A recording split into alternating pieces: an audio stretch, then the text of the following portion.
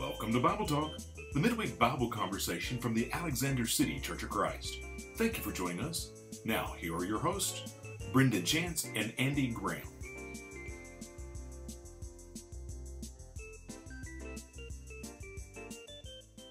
Good evening. Welcome back to another edition of Bible Talk. We have Andy with us again this week, and once again this week, we have Mike McElroy from East Tallasee. Thanks for joining us again. So good. We had to do it. Had to do it again. And it was so good that we didn't even change clothes. Yeah, we hadn't, it just so happens. Two-parter, look at it that way. I'm out of town this week, and we were good to go ahead and film ahead of time. So thank you all for understanding with that. And thank you for Mike for helping us put a two-parter together. Glad to do it. Well, we're in Acts chapter 8 again. We told you it was a good chapter last week. It's so good, we got to look at it again this week. Move on down a little bit, though, to the next verse. We're going to be in 26 through the end of the chapter, which is verse 40. And we're going to be looking at what is commonly known as the conversion of the Ethiopian eunuch. And we'll follow our normal pattern here. And he's going to read the passage to us, and I hope you'll read along at home. And then Mike will drive our conversation with our questions as we look at these passages from the book of Acts. So without any further delay, we'll go ahead and turn it over to Andy. All right, Acts chapter 8, beginning in verse 26. Now an angel of the Lord spoke to Philip, saying, Arise and go toward the south along the road which goes down from Jerusalem to Gaza. This is desert. So he arose and went. And behold, a man of Ethiopia, a eunuch of great authority, under Candace, the queen of the Ethiopians, who had charge of all her treasury, and had come to Jerusalem to worship, was returning. And sitting in his chariot, he was reading Isaiah the prophet. Then the Spirit said to Philip, Go near and overtake this chariot. So Philip ran to him and heard him reading the prophet Isaiah, and said, Do you understand what you're reading? And he said, How can I, unless someone guides me? And he asked Philip to come up and sit with him. The place in the scripture which he read was this: He was led as a sheep to the slaughter, and as a lamb before its shearers is silent, so he opened not his mouth. In his humiliation his justice was taken away. And who will declare his generation? For his life is taken from the earth. So the eunuch answered Philip and said, I ask you, of whom does the prophet say this? Of himself or some other man? Then Philip opened his mouth, and beginning at this scripture, preached Jesus to him. Now as they went down the road, they came to some water, and the eunuch said, See, here is water. What hinders me from being baptized? Then Philip said, If you believe with all your heart, you may. And he answered and said, I believe that Jesus Christ is the Son of God. So he commanded the chariot to stand still, and both Philip and the eunuch went down into the water, and he baptized him. Now, when they came up out of the water, the Spirit of the Lord caught Philip away, so that the eunuch saw him no more, and he went on his way rejoicing. But Philip was found at Azotus, and passing through, he preached in all the cities till he came to Caesarea. All right, thank you, Andy. Let's go ahead and get into it now. We've got our background of what's kind of going on here from last week's lesson. May suggest if you didn't catch last week's, go ahead and pause us now, go back and watch that one, then come into this one. Just a suggestion. So, Mike, go ahead and let's get into it. What are our questions tonight, and that will drive our study? First question, you always want to know, what is this passage teaching us about God? If God shows us his character and nature through his word, what's the message about God in these paragraphs? Well, I would like to go first today. You put I'm it out on. of gas, please go. Okay, all right. You One of the know, things. one thing, that's This why is I'm true. Yeah, I got to get out of the way because I don't really have anything else. Philip here is asked by an angel of the Lord. And we know angels are messengers of God. They're just bringing what God says. They're just the courier. And so the angel comes to Philip and tells him to leave and go south, leave this work in Samaria. First of all, I'm just going to guess, at first Philip may not have been totally thrilled to go into Samaria. but he goes very well. He is having a successful work. And I know many preachers who have been offered, to just make a little bit of a comparison here, offered more money, more prestige, more everything to leave a work that's successful, and they turn it all down because a successful work takes effort, time, and it's just flat out hard to leave when things are going well. The Lord sends his angel to Philip. And he says, I know things are going well, but I need you to leave. Not only do I need you to leave, I need you to go to the desert. How fruitful of a field for evangelism would any desert ever be? Not very.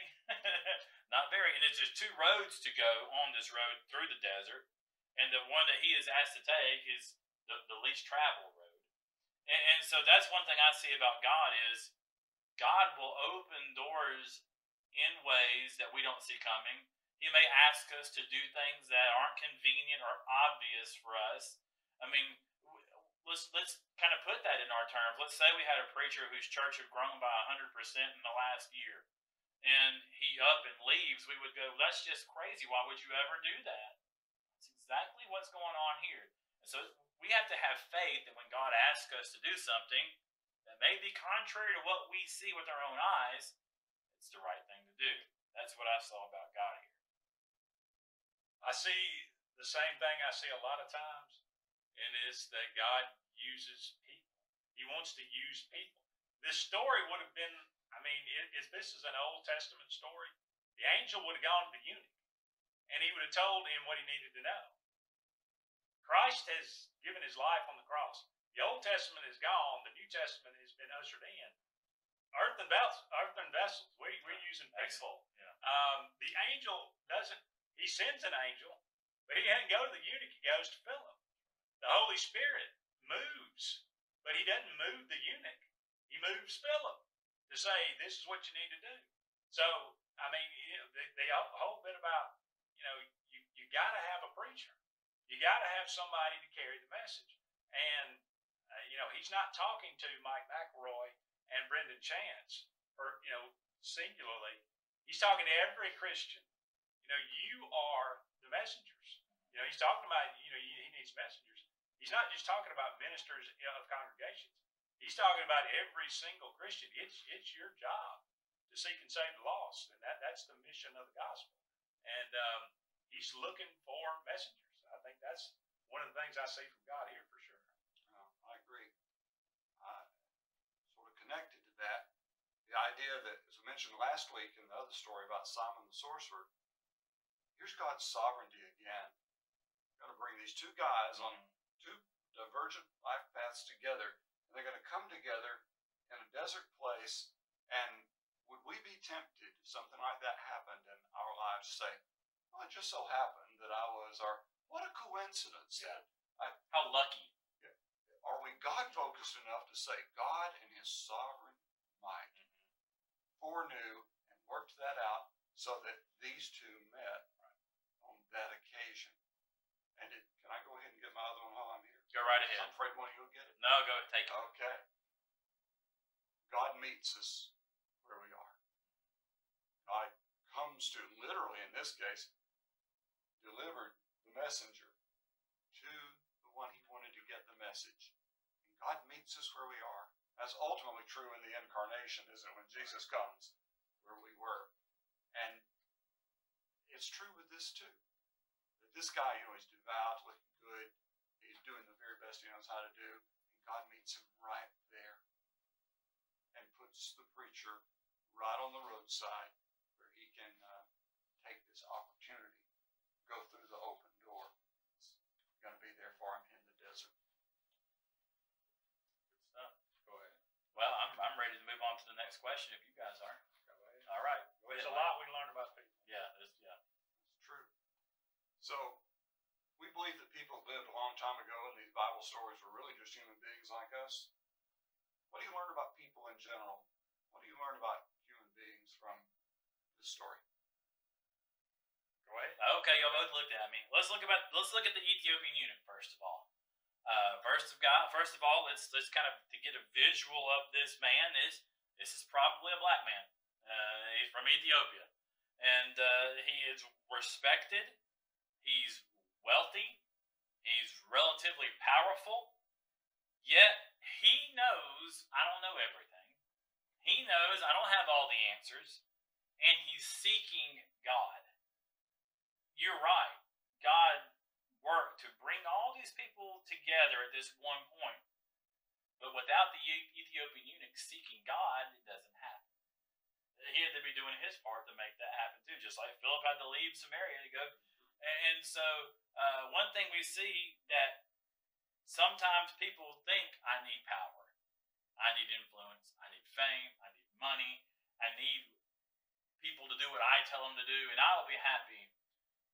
And so many times, 10 out of 10, they find out that it's not enough with all that. You just look at our country in America, and we're the wealthiest people that ever walked the face of this earth, and we have so many people just looking and searching and wanting something more.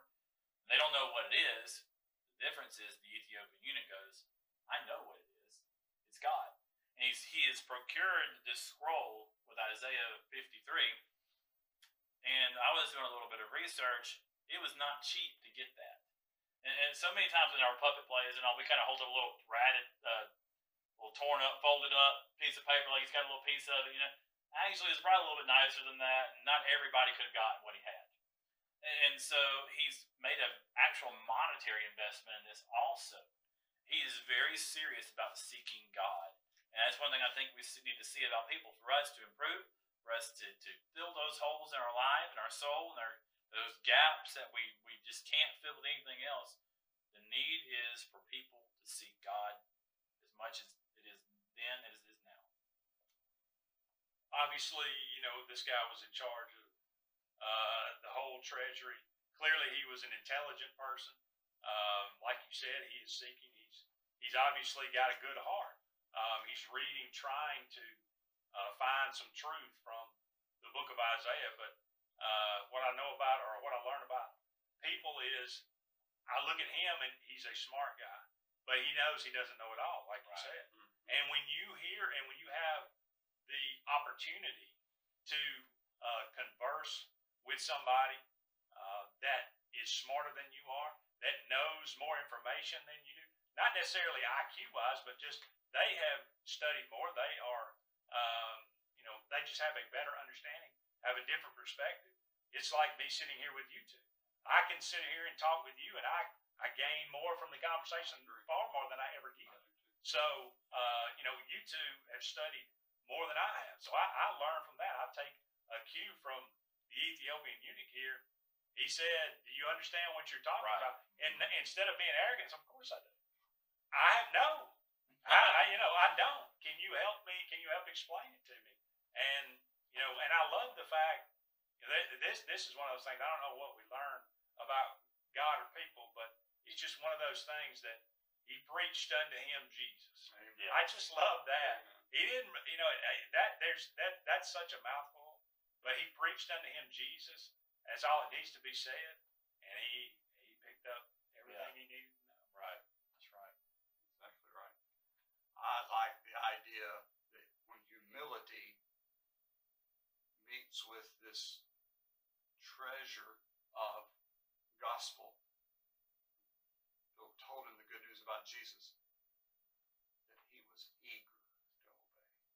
I like that. Here's some water. Can I be baptized? Yeah. I like that. And I need to remember that when I think I'm humble.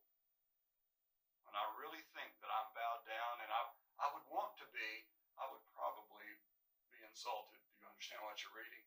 I'm a devout guy. I'm not playing chariot tag bingo going down the road.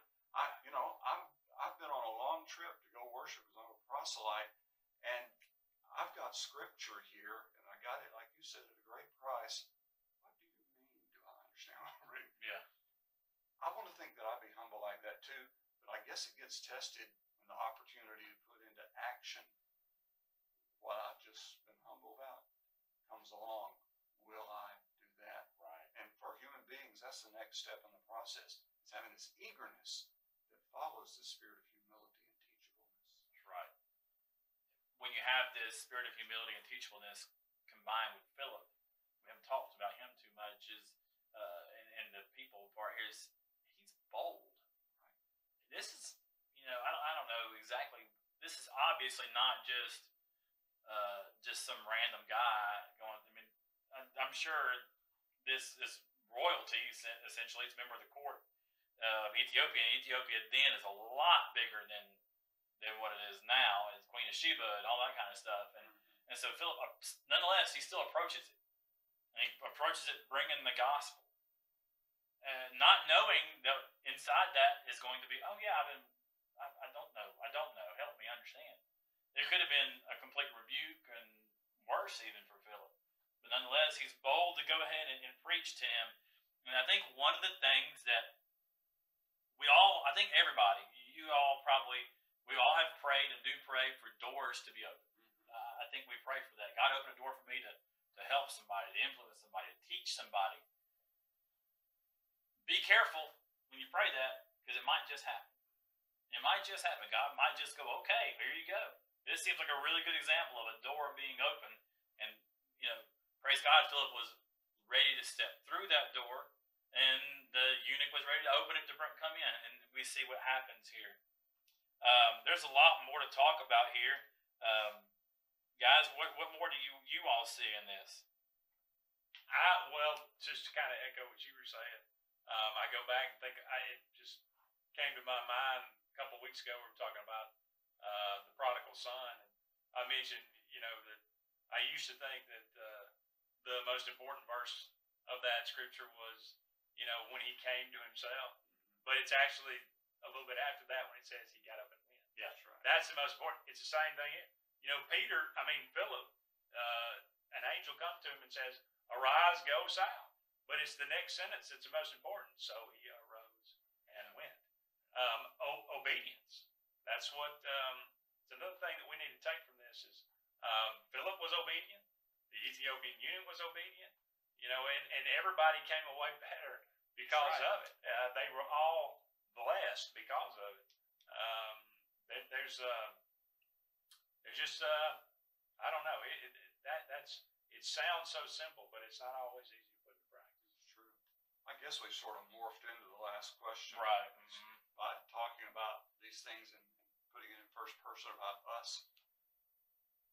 What's my takeaway from a story about this? We know this story well. We can imagine it in our minds. We can sort of picture how it goes, and we're not surprised by the events of the story.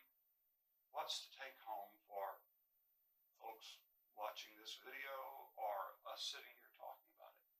I think one thing, as a preacher, many of us kind of get hung up sometimes on what we must do for God. And what we see here is the gospel begins with what God did for us. And that's the good news. The ESV in this passage says the good news about Jesus. The gospel is the good news about Jesus, that he came and he lived and died and was resurrected. And I love that like what you said, Andy, that's all that is said. We don't get a detailed word-by-word breakdown of this conversation, of this Bible study. It had been a really good episode of Bible Talk, by the way. Yeah. A really good episode of Bible Talk. But all we know is that he preached the good news about Jesus, and then lo and behold, they find water, and the guy says, I need to get baptized. That's not a coincidence. There's something in that good news about Jesus that was taught to that man. I need to go down and into the water. We know he was immersed because he goes down into the water to become a Christian and to have his sins washed away and to find the answers that he was looking for, to find what he was seeking. He knew it culminated with this point. And so that's what I take away here is begin with Jesus. Don't begin with what we must do, and let Jesus take us to what we must do. Very good. One of the things that I guess sometimes I've heard people say, and I understand why they say it, and I guess if through experience, different cases, different circumstances, different situations, you just want to do what's right, what's the best you can. But like you said, I don't know how long this journey was. I don't know how long this conversation was, but in my mind, I get the sense that it took about 5 minutes for this guy to say, "Can I get baptized? Can I get baptized right now?" It was the first water. And so, a lot of people will look and don't squash somebody's eagerness to be converted. You know, I mean, we always want to say, well, we want to make absolutely sure that they're ready, that they understand. Look, if you preach Jesus to somebody and they're ready to be baptized, just let's do it. It's the same thing with Simon the sorcerer. He obviously was not perfect when he was baptized, and so yeah, sometimes we can say push it off, and then who knows? Good, great point. Right. I think I need to remember, and all of us do, something about trusting God's grace when we look at this story, and trust that God sees that humble heart. Trust that God keeps that promise that God resists the proud but gives grace to the humble. And we see it in this story, how God rewarded this treasure with the opportunity, literally of a lifetime, of an eternity, to meet up with a preacher out in the desert and hear about Jesus and obey him. And we won't even go into the disappearing preacher thing that happened at the end. Oh, it's too cool. We got to talk about it a little bit. A little bit. But when he had disappeared, that didn't take one thing away from this fellow's joy. He went on his way rejoicing. And I'm reminded when I read this story that I've got to give God the credit and the glory for being so gracious to reach out to humble folks and realize that he came and met me where I was, that I didn't deserve it, I didn't earn it, I didn't get good enough for it, that the gospel comes out and reaches out to us right where we are in a way that we can receive and understand. And then if we receive it with humility and embrace it eagerly, God's grace will save us absolutely. I love that you pointed out. I do want to talk about it because it's one of my favorite things, not to circumvent, because it doesn't really make a point, but I love that. And kids, if you're still hanging on, young kids, and you like superheroes and stuff like that, here's a power that would fit in any Marvel movie. He baptizes him. They come up out of the water, and Philip's gone. Poof! He morphs. He warp speeds. I don't know exactly how it works. The Spirit of the Lord just puts him down in another town. And he was found somewhere else. How cool is that? By himself. I wonder if Philip was like, what? What? But I love that the Ethiopian eunuch was so wrapped up in what God was doing to him and for him and with him at that moment. Like you said, it didn't even faze him. He just keeps on going rejoicing. That's awesome. That's just really cool. Well, guys, if y'all don't have anything else to make a point tonight, once again, thank you, Mike, for the last 2 weeks. I really enjoyed appreciate it very much. Thank you. And we're going to tie it up tonight. Well, if you have not already, go ahead and click the share button down there under the video. Let somebody else know about our conversation tonight. What would be even better than that is if you sit down with your Bible. These two passages that we've done the last 2 weeks are excellent starting points to helping somebody come to know Christ and what they need to do and what he'll do for them. There's not much better for somebody to look at that can make a connection with the eunuch or the sorcerer in various ways. So maybe do that this week. Once again, thank you for joining us. Hope you have a good evening. We'll see you either at church, at worship on Sunday, or online again then. Have a good evening.